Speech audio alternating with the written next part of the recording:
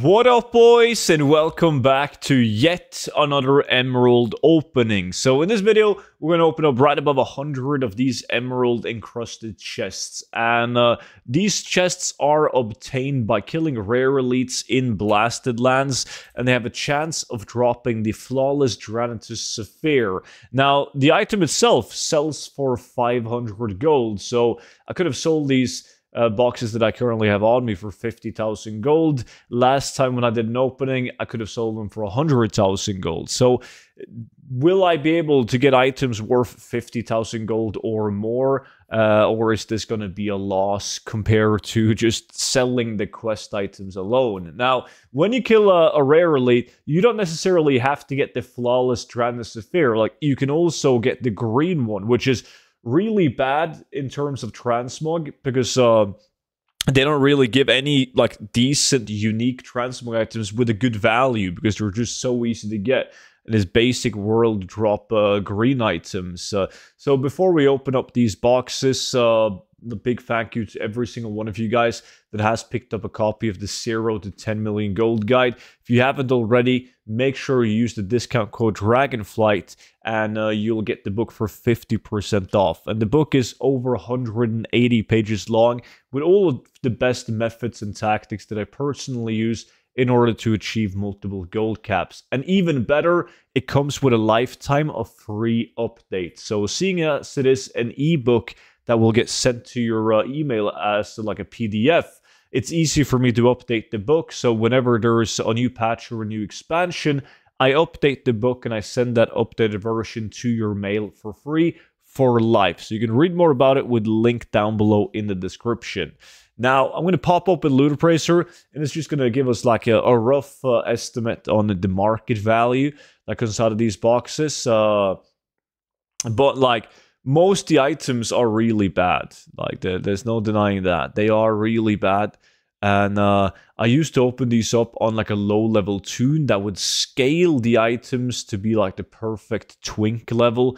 And I could sell stuff like the Soul Keeper for 50,000 gold rather than the current 500 gold. However, the twinking meta is constantly changing, and right now it's everyone is just spamming like WoW dungeons, for instance. They don't buy these items anymore. So now we gotta get lucky on transmogs. That's pretty much it. Now, they do have a 100% chance of Rune Mithril. That's not that bad. They have a 100% chance of giving you a blue item, and then they can also give you a blue item plus a green item, or even an epic item. So that's what's so good about these boxes. The green ones, they will give you 100% a green item with a small chance of getting a blue item. So they're not super interesting. And it's like the same blue items that's in the loot table.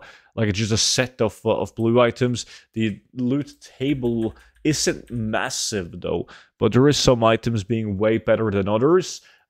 Where the best item, historically speaking, has always been the Chance Imperial robe. That's where you made like the majority of your gold, if you actually managed to get a couple of those. Now, there's been some speculations, and I never really thought about it until someone told me, but there's some speculations that the Chance Imperial has just mysteriously been removed from the loot table out of these boxes. So if someone knows if that's true or not, then please let me know in the comment section down below, because I've done a couple of these openings now in a row without seeing the Chance Imperial. Now, it's RNG, so I always just figured I was really unlucky, because I used to get them like every now and then back in the days. But then there was a bunch of people on my live stream telling me they haven't seen one in a... Yeah, it's RNG. Because there we have one. It's only 20,000 gold right now, but it's an item that sells pretty well. So yeah, whoever you were in Twitch chat, newsflash, it's RNG. It's definitely in the boxes right now. With the current price though, I'm gonna need a couple of those, which by the looks of it, I'm not gonna get at all. But at least we got one. We need 50,000 gold, right? In order to break even rather than like just selling the quest items. So we got a market value of 229,000 gold. Now that is obviously not likely that we're going to actually be left with. So what we're going to do now is figure out what we want to keep and what we're just going to vendor. So I'm just marking like these shitty items. If they're 100 gold, even if they are unique, it's at the point where I don't want to sell them. I do want to sell these bastard boots. God, that's so bad. 124 gold at the moment. I'm just going to have to mark it as trash, actually. Let's go through the list. See if there's anything else. 200 gold. That's too bad. 250. It's a unique item with a really good sell rate. It's such a bad value, but still, I've sold a ton of those. So I think we're going to keep it, actually. Winged helm as well. Same thing with that one. Not really a great item, but they always sell. Heiberg helm is another one of those that just has a good sell rate. Same with this one, the Mug Toll helmet. Look at the sell rate. It's really good. But it's 25 gold right now. It's maybe I'll just keep those and post them later on when hopefully the price has gotten better. This one, god damn, the price is still it's too low.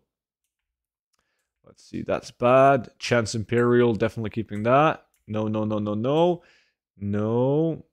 These are unique, but 100 gold. No.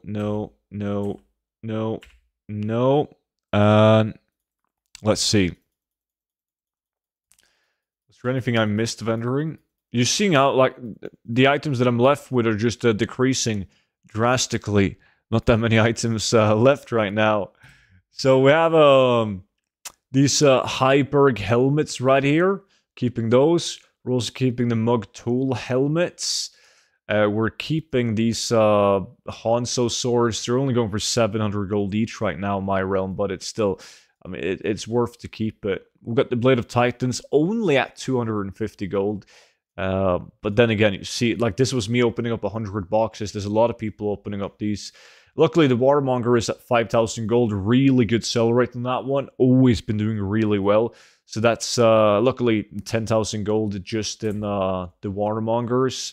Double Soul Keeper, only 500 gold each. These bracers are really bad. What was I thinking? They even have shared appearances. The green items are not good, but these green items are unique, and they're, I mean, this is like 2.5k gold in these. This one is at 12,000 gold, and we have 10,000 gold in the Chance Imperial.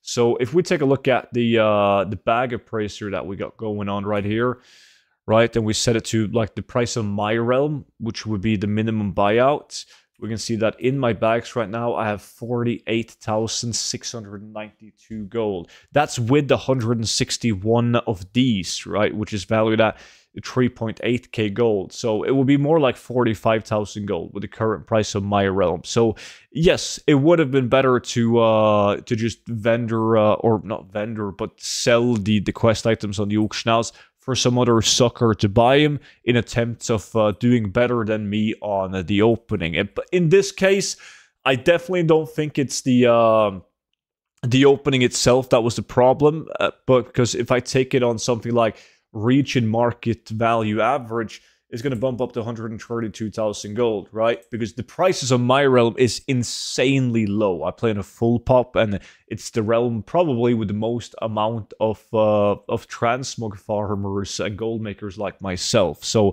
if you did this on your average EU realm, it would probably profit with the items that I managed to pick up. With that being said, though, that was pretty much it for today's opening. If you guys got any questions, leave them down below. Don't forget to check out the 0 to 10 million gold guide. And if you already own the gold guide and you like it, you're definitely going to like the VIP Discord. VIP Discord comes with exclusive content, such as being able to watch my YouTube videos before anyone else. You also get exclusive gold making tips, investments, spreadsheets, and much more. But you can read more about that with the link down below.